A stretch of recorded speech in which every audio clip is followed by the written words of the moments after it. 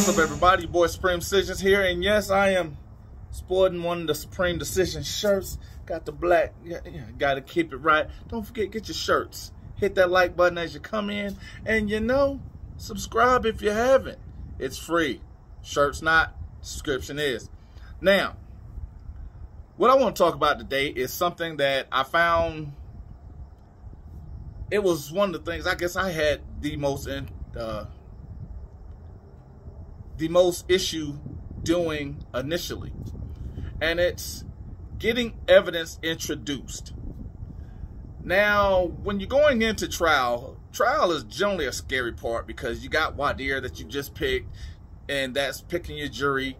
You picked your alternate. You're going through your strikes and all the other challenges and all those good things. You ask the questions that need to be asked so you can start painting your picture. But here's where detail actually comes into play, because here's where your story, not your side, gets told.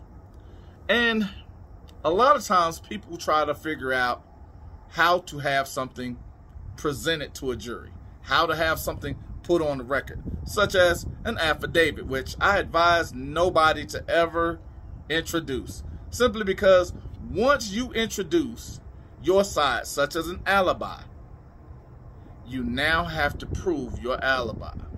So now, how do I get certain things that a police officer says, certain things that a prosecutor says, certain things that happened at the scene? How do I get the evidence introduced? You do it through proper questioning. The biggest part of that is you never ask a question that you don't have answers to. And you can repeat an answer, because that requires confidence and listening. Remember that one more time. Requires confidence and listening. You have to be able to listen and decipher what is being said to introduce, to paint the picture that you're looking to have painted.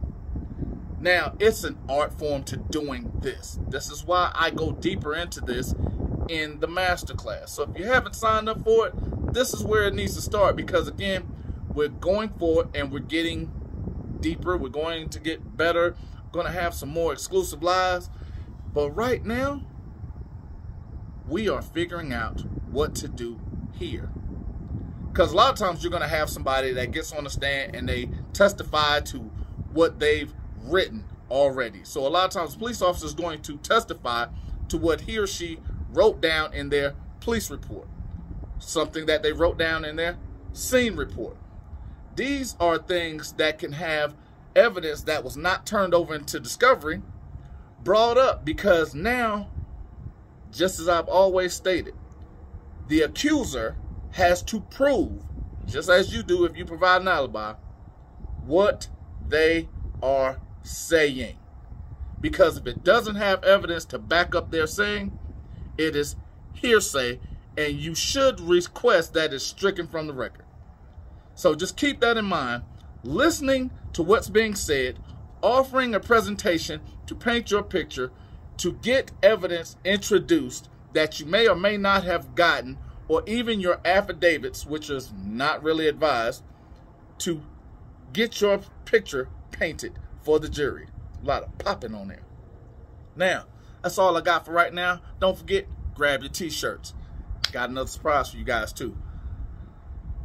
Continue to support the podcast. And don't forget, join the tier. Supreme, you know what it is.